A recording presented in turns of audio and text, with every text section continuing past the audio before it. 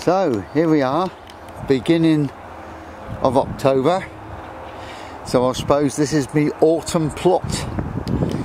I've cut the hedge.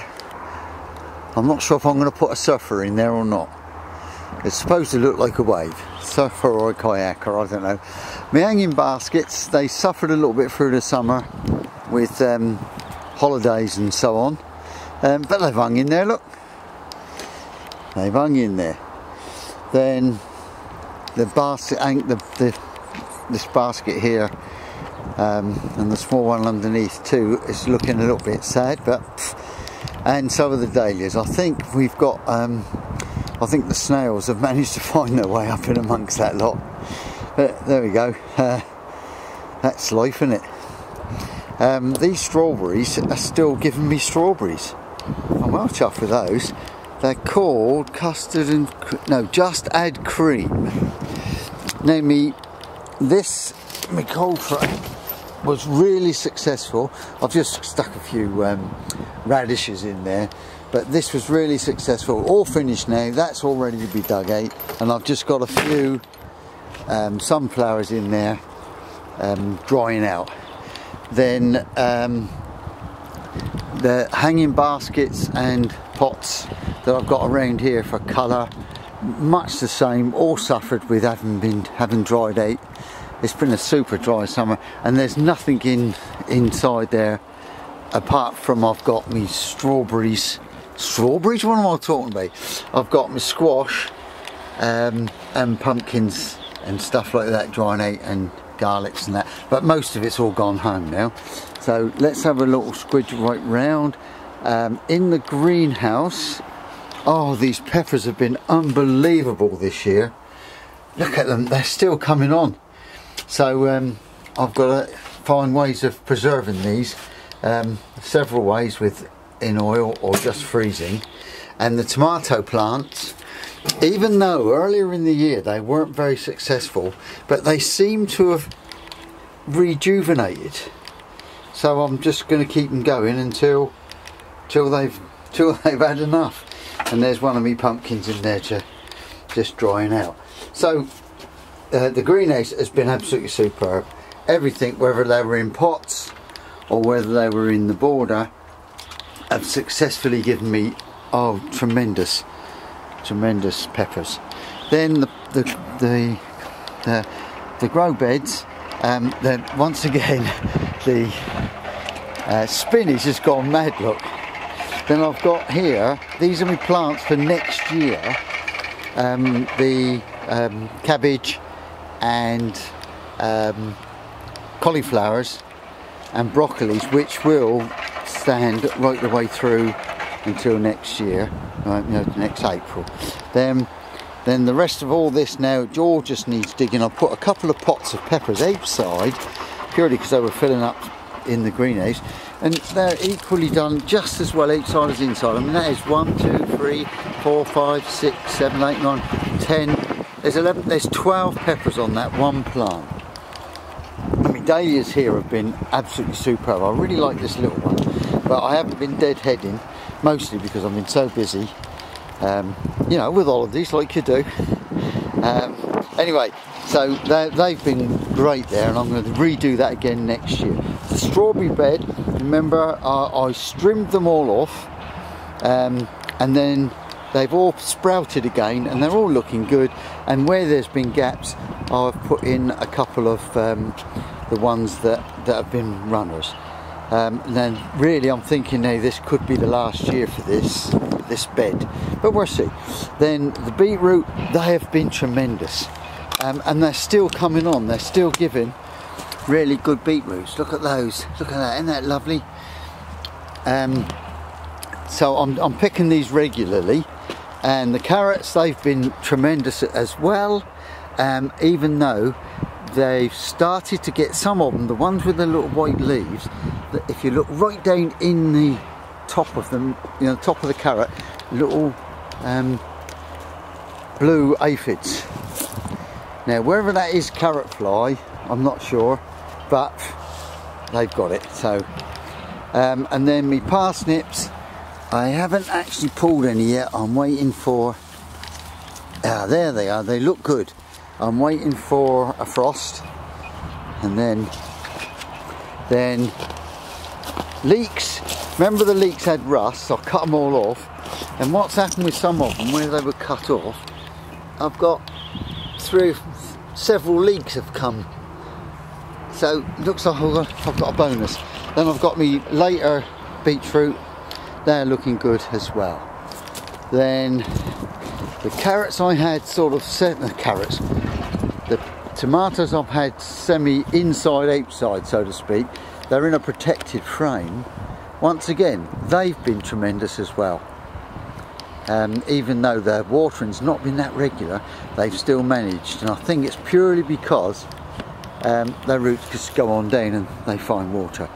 Then my sweet potatoes, not quite sure when I'm supposed to be digging these, but as you can see, they've just absolutely taken over. Then this grapevine didn't have any grapes on it at all. I'm going to do an experiment, and I'm going to graft into the rootstock of that one.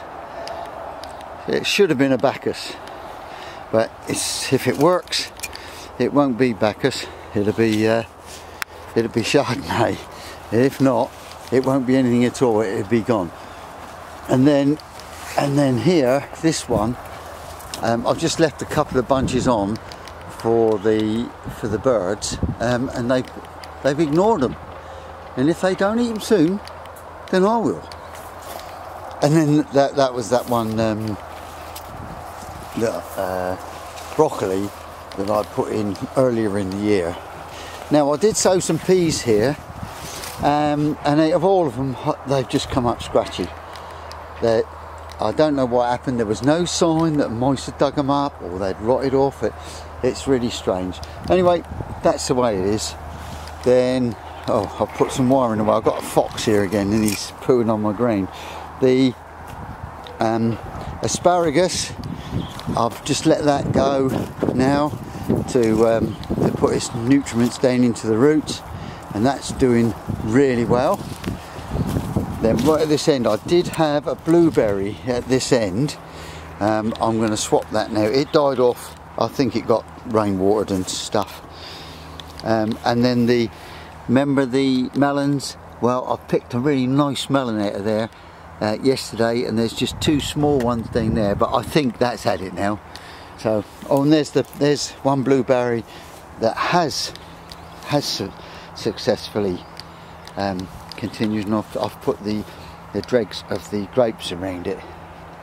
So those potatoes have all been dug, as you can see. So we'll go along. Let's go back to the other side without making you too dizzy with a wobbly camera. So these grapes have all been picked. The black currants, they were okay on that bush, but it's only its first year, so didn't expect too much. Then this is my main crops. These are sapamara. I haven't dug these yet, as you can see. If I had dug them, they wouldn't be there, would they? Then my bee friendly flowers, they're still coming on, look. And I took, tongue in cheek, I sowed last month, I sowed a courgette, a pair of courgettes, look, and they're coming on, and I've put this bit of plastic rain in the hope that I might still get a late courgette. French beans I've left to go to seed. So this bed is almost done with now, but I did put in a late sowing of leeks. Really it was tongue-in-cheek in case the leeks that I had didn't come to much, but they look like they've survived.